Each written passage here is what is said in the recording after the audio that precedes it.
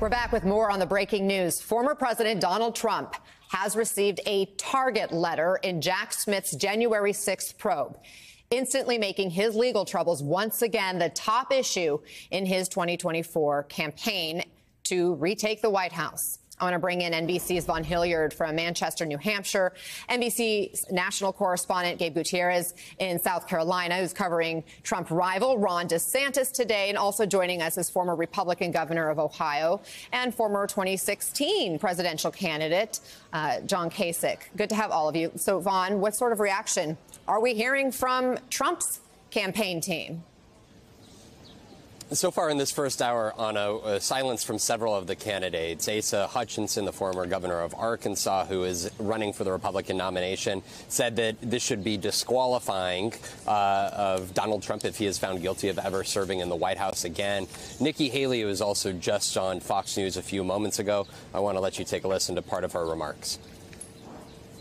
That's why I am running, is because we need a new generational leader. We can't keep dealing with this drama. We can't keep dealing with the negativity. We can't keep dealing with all of this. We've got China that's literally trying to be at war with us. You've got Iran building a bomb. You've got North Korea detaining a soldier and testing ballistic missiles. We need to focus on the debt and the lack of transparency in schools and crime and the craziness on the border. We can't be sitting there focused on lawsuits over and over again. Anna, the difficulty here for these Republican candidates running against Donald Trump for the Republican nomination is the fact that polling shows a majority of Republican voters believe that Joe Biden is an illegitimate president. In a CNN poll from May, 67% of Republican voters said that Joe Biden was an illegitimate president. The number of days since January 6, 2021, it's now 923 days. The number of days till the Iowa caucus coming up, 181.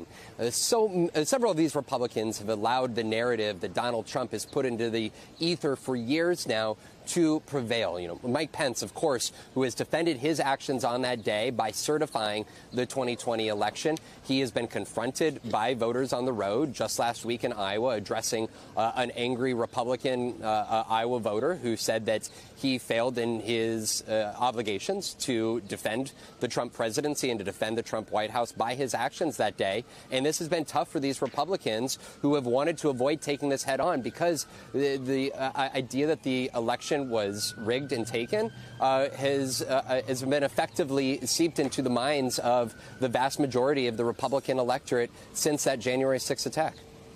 And so Gabe DeSantis is there in South Carolina today. He was looking for a reboot of his campaign this week, but once again, he's finding himself overshadowed by Trump. Yeah, Trump by Trump, and that is something that the Ron DeSantis campaign has seen repeatedly over and over again. Now, yes, Anna, as you said, we're here in West Columbia, South Carolina, where the governor is set to roll out his military policy in just a few moments. Earlier today, he filed for the South Carolina GOP primary, becoming the first candidate to do so ahead of Nikki Haley and Tim Scott. But again, now these headlines are coming out about former President Trump's legal troubles. Now, we have heard no comment yet from the campaign, but Governor DeSantis is expected to take questions in just a few moments. And this might be an inflection point for this campaign, Anna, because Governor DeSantis has been reluctant to take on Donald Trump on this issue specifically. Beforehand, he's talked about the weaponization of government.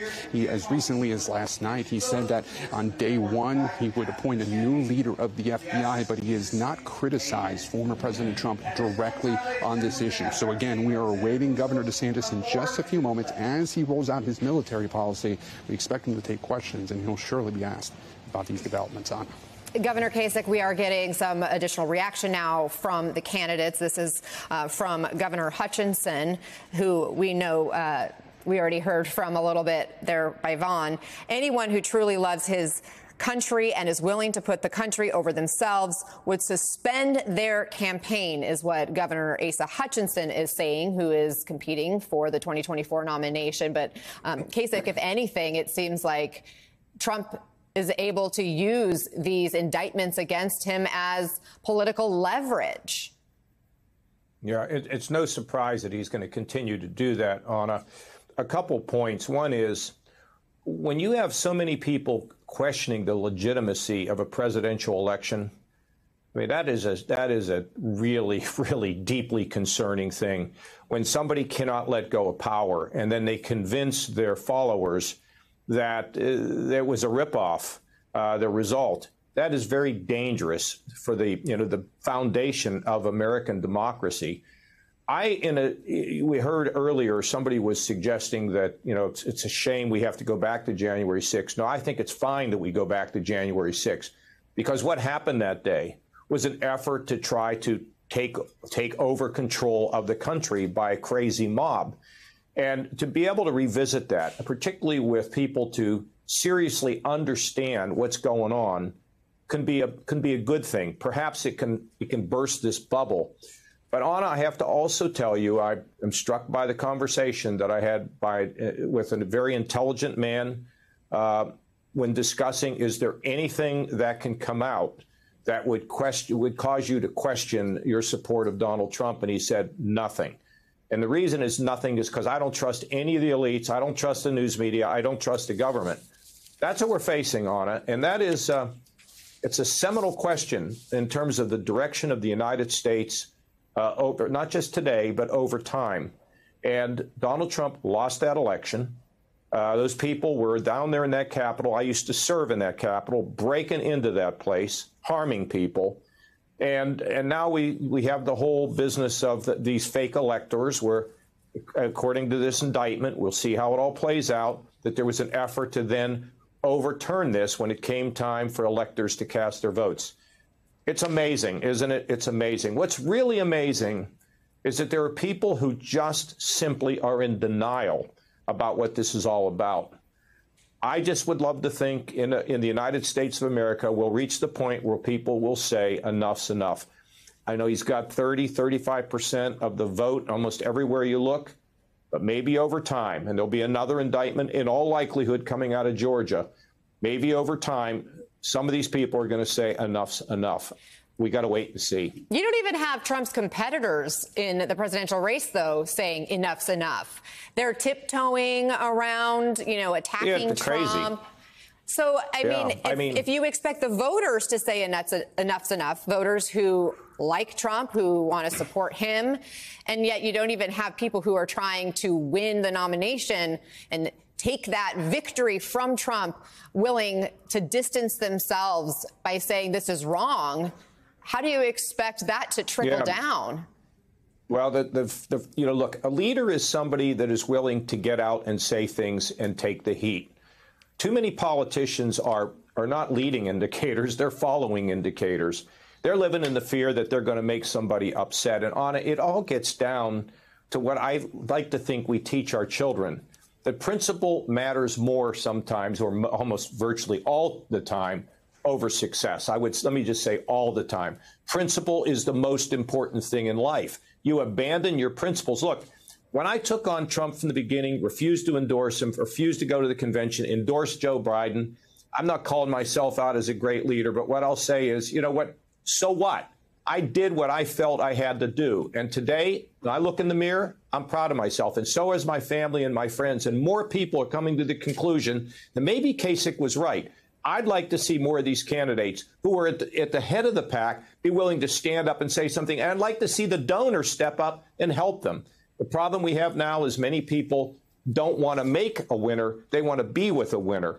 But we just got to keep watching on it. It's just really such a disturbing time. And in some sense, I don't want to say frightening. Yeah, maybe I should say a frightening time when we watch what's happening in this country today. Look, we'll survive this. We'll get through this. We'll get on top of it. But it's going to take some great men and women to have courage, speak out, and do some things they wouldn't normally do. There's obviously a lot of people in your party who believe Trump and who disagree with you that this is a bad thing, that he is as popular as he is. I mean, think about it. He's actually been gaining ground in the polls. Why do you think that is? Again, they're kind of looking at Trump's against, the whole world is against Trump, and he's being picked upon. But Anna, look, let's not over-exaggerate this. We've got a long way to go. We've got debates coming up. We've got these indictments, this indictment that's come out, and perhaps another one. We can't think about this only in the present. You know, the thing that is so interesting about politics is what's true today is not necessarily true tomorrow. Say you have a breakout star in the first debate. Say you have a breakout star in a second debate. Then things begin to change. The ground begins to change. And then people begin to have a different perception of not only Donald Trump, but Trump's competitors. I am told that there are a lot of people watching in the Republican Party to see who will stand up effectively against Donald Trump.